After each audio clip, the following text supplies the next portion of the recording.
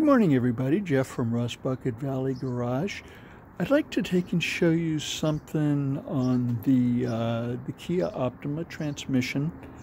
We have this one that we're going to be changing out because it's a broken part right inside here. So, in looking at YouTube University, which is the other videos that are on the subject matter, I noticed that this piece of equipment here, the transmission, is buried so far down inside the car. It's under the induction system, it's under the battery and everything, and you can't really see what they're talking about. So we have one out that we're going to be tearing up a little bit and doing some stuff too. So we'll probably take and rebuild this. So when you take and do a drain and fill on these type of transmissions, you can't really tell where they're telling you to do stuff. The first thing that you want to do is take and drain it, okay? And this would be the front of the car, and this pan right here, it has a valve body in it, would be facing the front of the car. It's almost behind the left front headlight. Your drain plug is over here on the side, and you notice it's draining out right now.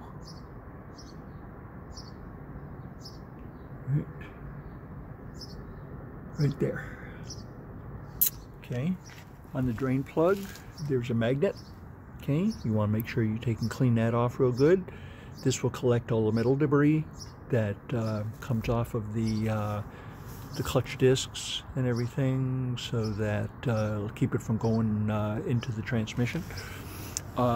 This right here is considered like a maintenance-free sealed transmission. There is no dipstick to take and check the level.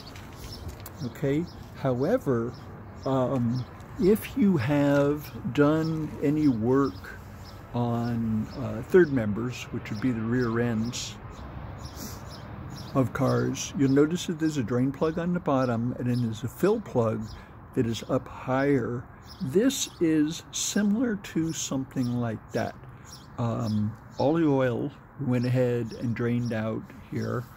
It looks like it's just about 5 quarts. This right here is where the vent tube is. There's generally a hose on here that comes over, and there's a bracket right here, and it's got a little breather on it.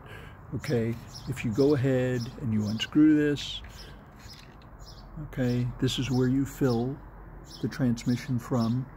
Okay, so I would start with 4 quarts and go ahead and put those in there, and then start the vehicle up and run it through the gears a couple of times, drive reverse, you know, drive reverse, get the wheel spinning just a little bit.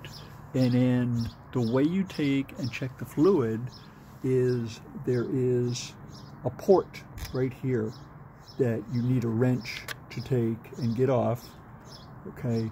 And when you take and pull this plug out, there will be just a little bit of drainage of transmission fluid if you have it at the right level. If not, says go ahead and open this up, put a little bit more in there, run it through the gears. What you're doing is you're getting the air out of it, out of all the clutches and everything, and you're getting the pump primed up and everything. And then when there's a little bit of drainage out of here, go ahead and put that back in, okay? And then make sure that you use a 3/8 extension. Just go in there and make sure it's tight. Okay, don't over torque it. This cover's plastic. This is plastic.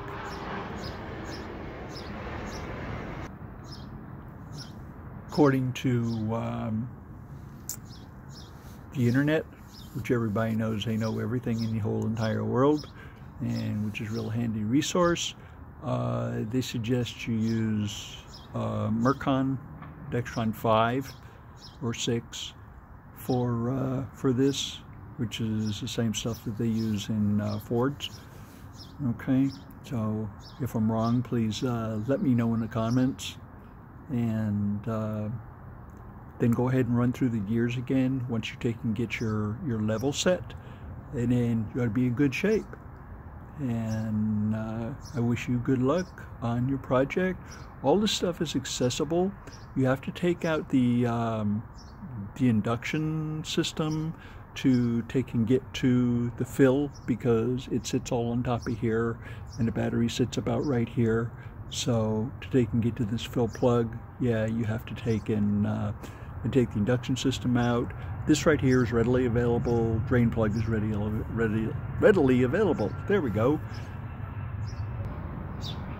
But this is not a particularly hard task. Save you some money. Instead of going to the dealer, have them take and doing it for a couple $100.